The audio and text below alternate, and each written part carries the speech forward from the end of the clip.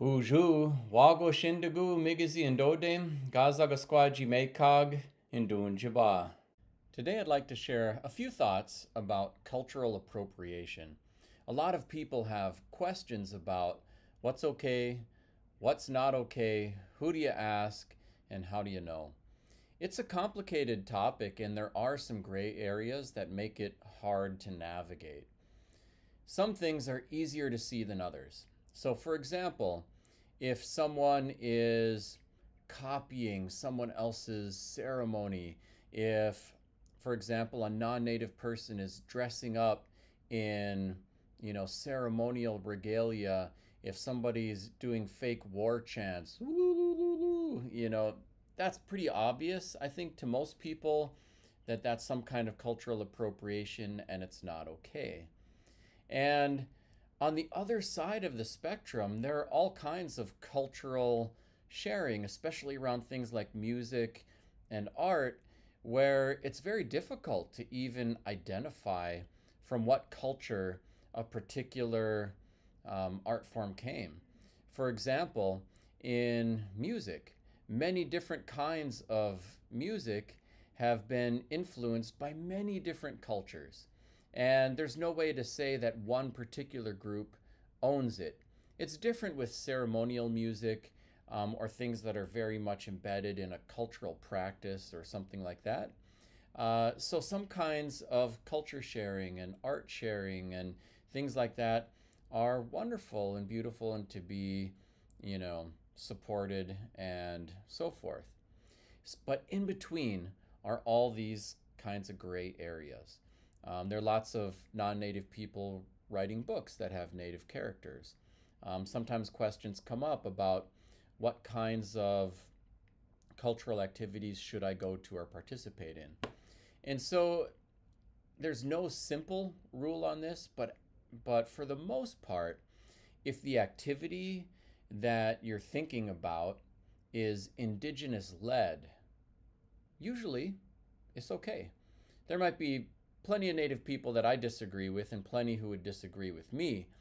But if somebody's saying, hey, we're having a gathering at my house, you are invited, please come.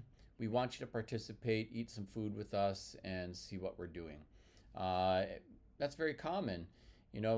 People, there are many different interracial marriages. My wife is not native, and when we have had a naming ceremony for one of the children, first kill feast or something like that, well, the native and non-native family comes to support, the kids. And they're invited. And because they're invited and not like running the ceremony or something like that, then that's okay. Similarly, if somebody says, hey, we're having a powwow, we'd like you to come see some of what we're doing, you're invited. You get to go. It's fine. You're not going to be offending somebody or causing a problem for yourself or anybody else.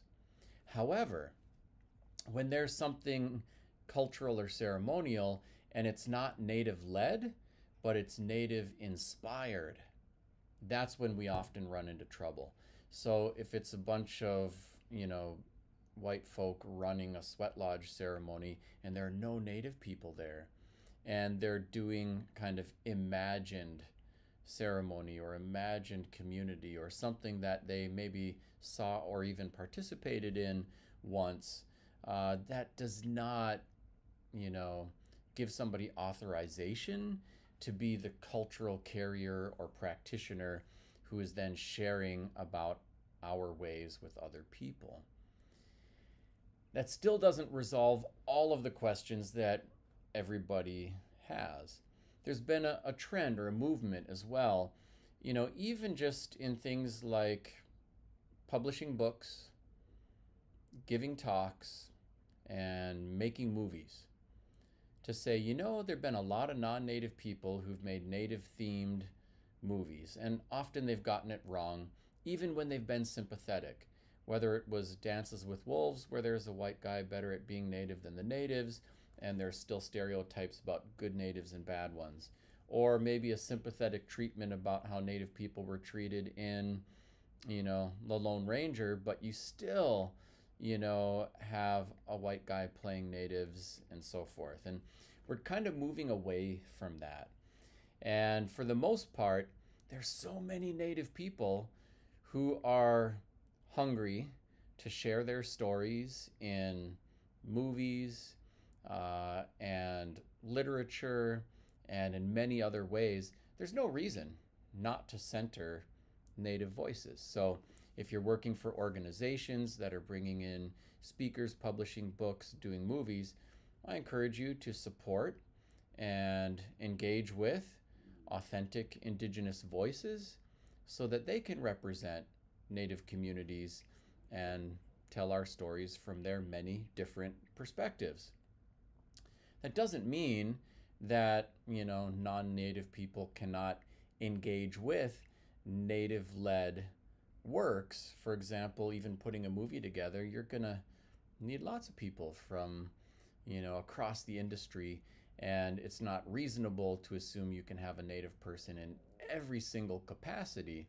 But if Native people are centered in the storytelling and Native people have the major acting roles for Native characters, I think that resolves the issue and we can work across lines.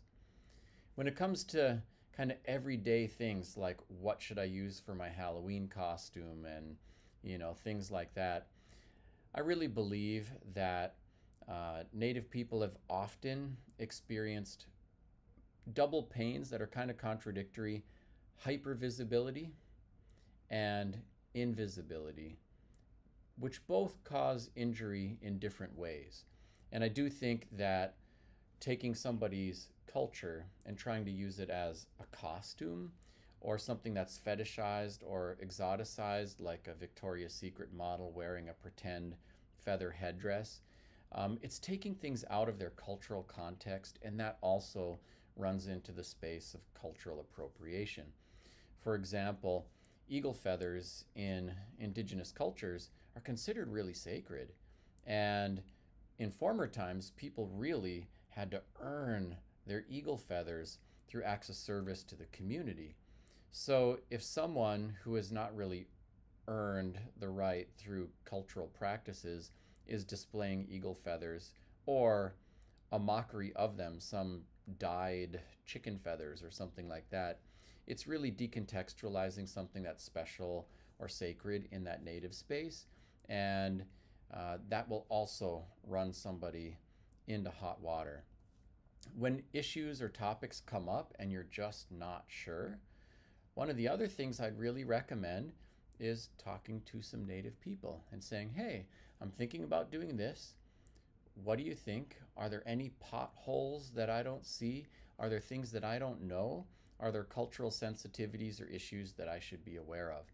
And that will help your decision making also to be Native-led rather than Native-inspired. Best of luck. Thanks for listening today. Miigwech. Thanks for watching today. I'm Anton Treuer. Let's keep in touch.